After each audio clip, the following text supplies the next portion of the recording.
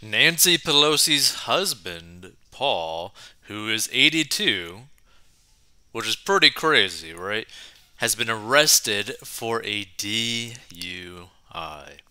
So, House Speaker Nancy Pelosi's husband was arrested in California this weekend and charged with drunk driving. Paul Pelosi, 82, was nabbed just before midnight in Napa County, California, and charged with one count of driving under the influence and another for driving with a blood alcohol content level of 0.08 or higher, according to public records.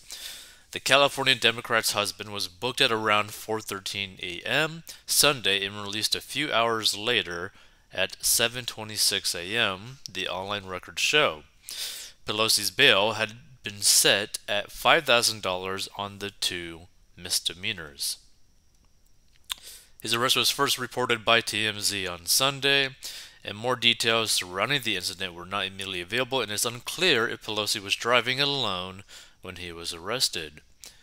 Which, it'd be kind of funny and like a sad way as well if he got arrested for a DUI for like his passenger, if he did have a passenger, was a very young lady of the night, to say the least, because I wouldn't put it past him. So Napa Police and Nancy Pelosi's office did not immediately return requests for comment from the Post. In a statement to ABC News, her office said the speaker will not be commenting on this private matter which occurred while she was on the East Coast. The Congresswoman was in Providence, Rhode Island Sunday to give the commencement speech at a Brown University mere hours after her husband's arrest. Graduates, you are our hope, she told students. We know this. Hope is the most powerful weapon against threats against democracy. We should have hope because we believe in America.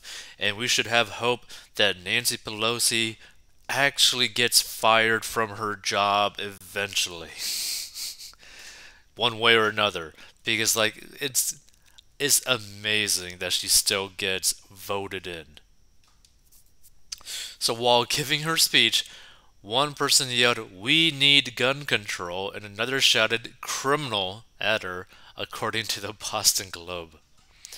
Paul and Nancy Pelosi have been married since 1963. Now that's a very long time. He founded and ran Financial Leasing Services, a successful venture capital company, and the two amassed an estimated personal fortune of more than $110 million by 2018, according to Open Secrets, a nonprofit that tracks money in politics, which, by the way, money needs to be tracked in politics because the amount of freaking politicians that are getting filthy rich while they are politicians is disgusting. So the couple has 5 children and split their time between San Francisco, part of which Nancy Pelosi represents in Congress, and Washington, D.C. Paul Pelosi keeps a relatively low profile but has been in the news the past year over his stock trades. In March, he bought $2.2 million in Tesla stock as some in Congress proposed banning lawmakers and their spouses from stock trading. And critics on both sides of the aisle think trades like Pelosi's present a conflict of interest, given that Pelosi and other lawmakers have access to sensitive information and are responsible for enacting laws regulating businesses.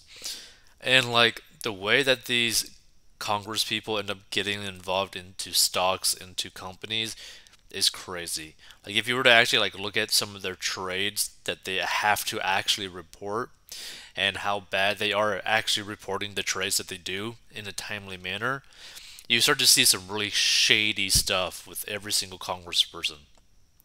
So let's actually get into the comment section on this article. Bayman 50 cal, undefined. He will get away with it, most likely will not even be brought to court. Maybe a minor fine, and that's it. No loss of driving privileges, no loss of his driver's license, no time in an alcohol rehab program. In other words, laws for them and laws for us. And here's the thing, right? Like if you are driving while under the influence of alcohol, you are for sure probably an alcoholic. Because to get to the point where you're actually driving under the influence of alcohol, there's a lot of in between taking your first sip ever to driving while drunk. Okay? He's above the law. I'm amazed he was actually arrested. Good for the Napa Valley police. They enrich themselves at the taxpayer's expense, but they can't afford a driver. Probably needed privacy and anonymity to get his grind on at the strip club. It would have been more fitting if he had been in a single car fatal accident. Pelosi and her husband are extremely corrupt, and they are now worth $200 million when they were essentially broke 30 years ago when Pelosi started in Congress. Can you say bribes and insider trading? Both Pelosi should be in prison for corruption. $200 million. Nancy slipped two real estate deals in the stimulus bills for his company, one of which was worth $1 billion. I would drink too if I had to look at that old battle axe every day. 82 and driving at midnight? Was he on his way to breakfast? Living with old Nancy, I would expect him to be inebriated at all times. If he was the average 82-year-old, they'd be looking to take his driver's license away just for being old, and on top of that, he's drunk, and all he'll get is a scolding. Praying for a red wave, November. Nancy could have called the Air Force to take him home. Must be from living with her. You gotta have a nice strong stomach to put up with nasty Nan for all those years. Medal for valor and a strong drink. With her as a wife, I would be drunk every day. Well, I guess they were soulmates. Both are incoherent drunkards that are only relevant because they're compromised and have to act out their parts according to their handlers. Tired of the BS drama they call our government, I wish someone would cancel them like they cancel any other network show. I know I don't listen to anything that comes out of DC anymore. Lock them all up. An 82-year-old should not be driving at 4 a.m. anywhere, much less drunk. But if you were married to that thing, dot dot dot. Democrat under the influence, throw the book at him. Should have hired a Chinese spy chauffeur like Diane Feinstein.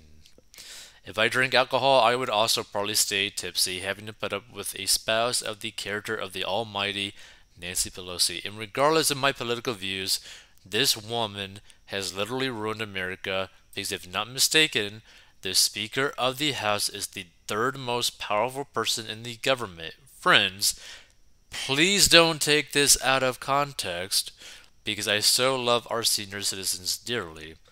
But we don't need a bunch of 80-year-olds running our country. How in this world can one grown man stay married for 59 years to Nancy Pelosi? And doesn't Nancy claim to be a devout Catholic? If so, then their belief is pro-life, period. When I read about this, I thought that it was a belated April Fool's joke. Maybe SNL can give a good skit about this story. Well, that's a shame. They should be arrested for felony corruption. And here's the thing, right? Like, this is like a really disturbing thing, right? Because if she truly was a devout Catholic, and the fact that she is so pro-abortion, okay? Like, because that is what she is. She is pro-abortion. Being a devout Catholic and being pro-abortion does not mix at all. You can't be a devout Catholic and be pro-abortion, okay? You can't do that.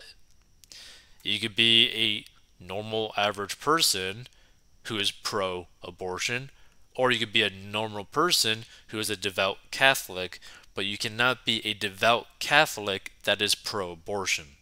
Like, because it just completely gets rid of your views on religion, on life, on so many factors, right?